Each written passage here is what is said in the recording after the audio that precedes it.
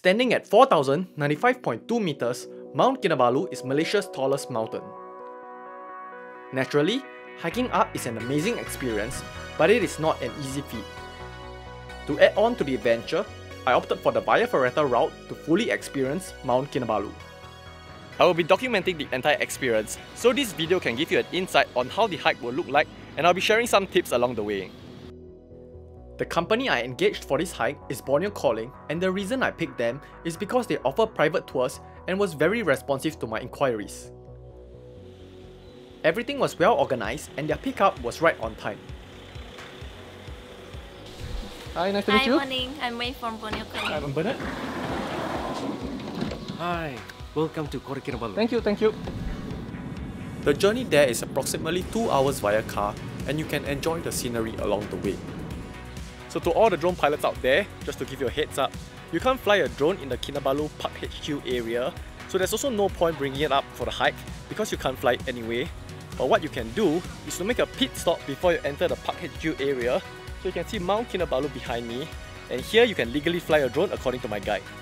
So just a 15 minutes drive away from the viewpoint where I previously flew the drone is the Park HQ, and this is where we'll do our pre-climb registration. The process is simple and straightforward, and the only thing you will need is your passport. Your guide or driver will help you with the registration process. This is also where you will store your extra luggage during your climb. After registration, you can explore the surrounding areas. Kudasang is a beautiful town with amazing views. If you have more time on hand, you could go to Pouring Hot Springs, which is a 40 minutes drive away.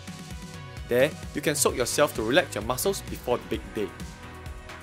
After the hot spring, I totally recommend checking out Desa Dairy Farm, where you get to enjoy fresh dairy products and get amazing views of Kinabalu mountain. So after a long day of travelling and exploring the surrounding areas, we are now going to check into our accommodation, which is the Kinabalu Pine Resorts, and here we're going to rest and prepare for our hike tomorrow. I am now going to pack my bag for the hike tomorrow, and here is my recommended list of items that you should bring along. Hiking sticks, a head torch, an outer layer that is waterproof and windproof, base layer, gloves, beanie, wool socks, down jacket, heat packs, water bottle, and last but not least, a camera. That is not necessary, but I would totally recommend it. I'm all done with my packing, and I'm going to go grab some dinner and get some rest. So see you guys tomorrow in the morning. Okay, so the big day has arrived. It's the 1st of March 2020. What a good way to start the month. It's currently 8:22 and we have opted to start a little earlier for the hike. The main bulk of the hikers will start at 9 AM and the earliest you can begin is 8 AM because that's when the gates open. You can't start any earlier even if you wanted to. Hi, please, your name tag, you have to wear it all the time. Okay, sure. So everyone will be issued a climber's ID and please check that your name is correct and this is to be worn at all times. Hello. Good morning. Nice to meet you. Your name is? Jamin. Jamin, okay. Good morning. My name is Jamin. I started being a mountain guide from 2000 until now. 20 years already. 20 years? Yeah, 20 years. How many times have you climbed up? I climb 3 times a week. 3 times a week? Yeah. Okay. Wow, that's a lot. So this is the packed lunch. They will give it to you, so apparently you have to carry it yourself up the mountain. So this is just something to note.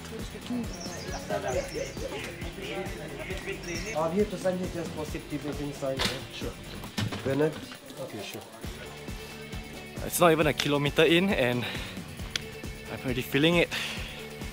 So if you are doing this hike, I would advise you to be physically prepared.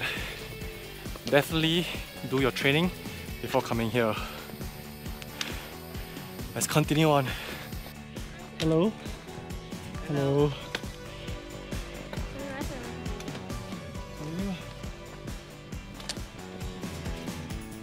So that's a total of 6 kilometers and we are supposed to cover on average 1 hour for every kilometer. So yes, I'm pretty sure we can make the briefing on time with ample time to spare. So right ahead is our second checkpoint or second rest stop, Pondok Ubah. We didn't rest at the first stop, so we're going to take a short break here. This is at about the 1.4 kilometers mark. Whew. During the hike, do take some time to appreciate the large variety of plants along the trail. Hello? How are you feeling? Okay. Okay? It's a good workout, huh? Yeah.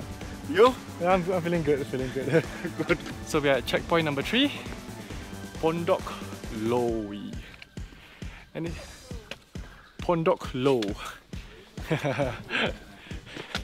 So it seems like there's a toilet at every checkpoint, so that's a good thing. So after 2 hours and 44 minutes, oh wait, a squirrel interrupted me. Let me get footage of that first. So close. The wildlife here is not very shy. So anyways, I was saying, after 2 hours and 45 minutes, we are at rest stop number 4. It's about the 3.3 kilometers mark, so we are making good on time. We're gonna stop here for lunch. So yeah, let's see what they have prepared for us. Okay, come on, reveal the food. Da, da, da, da. The squirrel is very interested too. Like, what's for lunch? Oh Okay, it's bread and chicken. Is that chicken on the side? no. Not sure, I think so. Yes, so that's lunch. So you guys done the Via Ferrata route, or is always just the... Never tried the Via Ferrata? Not yet. We are trying this time Via Ferrata. Yeah, correct. Thank you. Thank you. So after a 30 minutes lunch break, we are setting off again. So we have about half of the journey left, or slightly under half. And from what our guide told us, the rest of the trail will be equally as tough as the first half. Don't believe him. So my girlfriend was right. In my opinion, the second half of the hike is way tougher than the first half of the hike. So we are at rest stop number 5. I've been resting here for the past 5 minutes before I finally had the strength to continue vlogging. This is the 4 kilometer mark, and it's been 4 hours and 2 minutes. I think 2 more kilometers to go. After a short rest, we're gonna continue.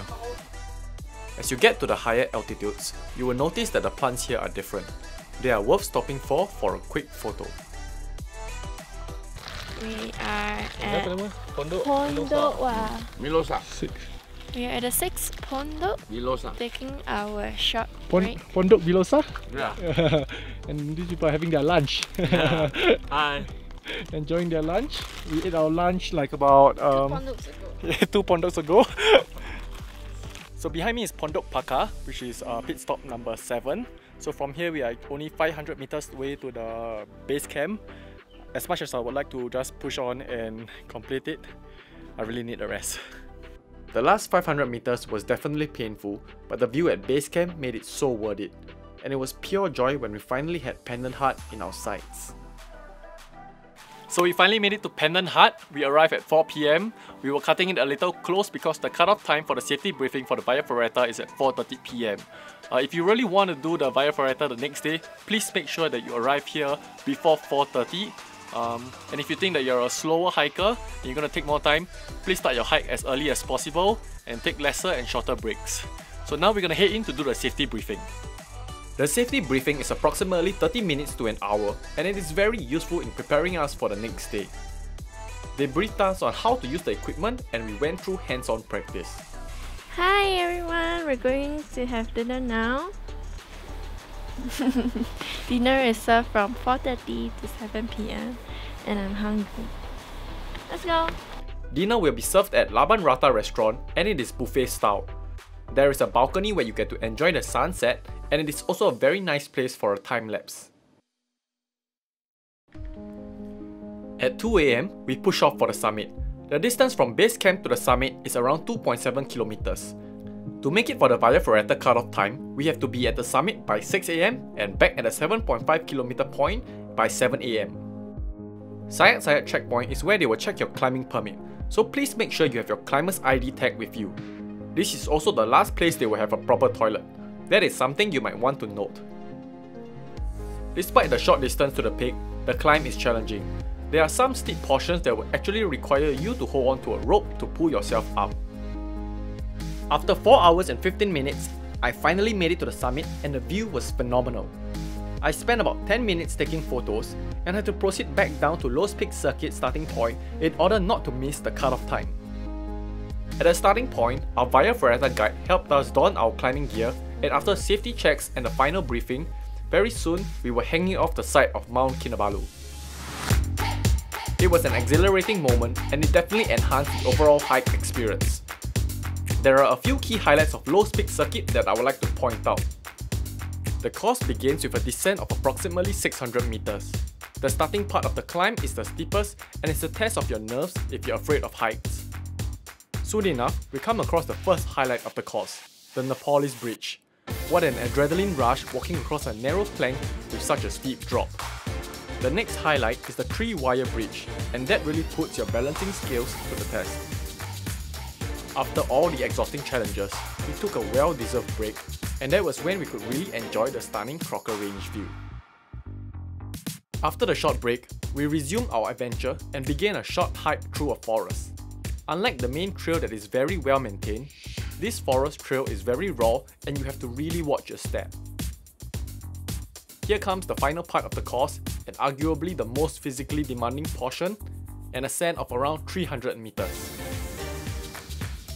It took us a total of 5 hours to complete this course, and from what I was told, the average time it takes is between 4 to 6 hours. As we make our way down the mountain, let me share my thoughts on this entire trip.